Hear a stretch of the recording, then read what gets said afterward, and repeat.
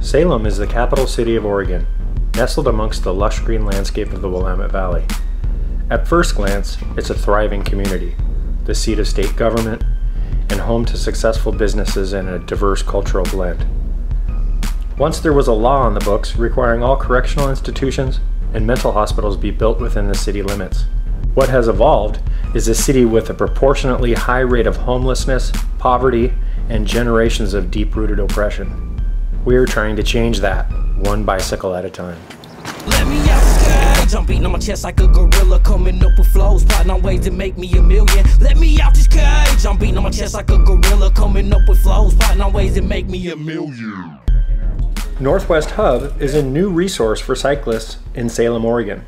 We are the collaborative vision of two programs presently serving the Salem community, the YMCA's Second Chance and the Salem Hub. By joining forces, Northwest Hub will launch an innovative, educational, and green-friendly cycling center designed to enhance the health, well-being, and mobility of Salem residents. My name is Chris, and I heard about the Hub through the Statesman Journal a long time ago, and I like the idea of the program. You earn, not take, and it's all around a bicycle shop program where you're volunteering and donating your time and skills and effort to get mobile, get transportation. Supposed to take me to work. Grip shift. Oh, it'll get you to work. I was, if not the first, but right up in there, the first client that the Hub had. And what they did for me was they let me pick out a bicycle that was in disarray in the shop.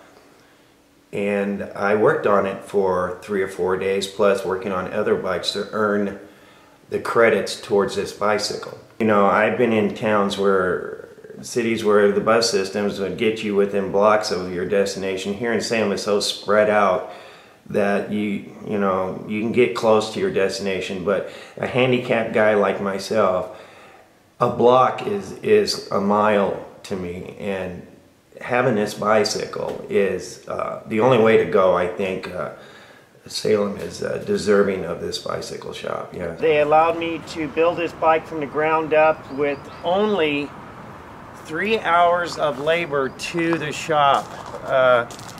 It was amazing when he goes, "The bike is yours, Donnie." I said, "Well, I've only been here an hour and a half each day," and he goes, "I feel that you've worked enough for the bike." And this is what he gave me. He gave me a Peugeot. It's a 1982 Peugeot Precision European bike. I think one of the compelling things about the Hub is that we have, in the course of only a small number of months, we opened this winter. It's now the middle of May, and not counting all the repairs that we've done, folks that showed up with nothing, that needed transportation, we have made 60 commuters of people just arrived at our door. I can get around. I can go to where I need to go. I can go to my doctor's appointments.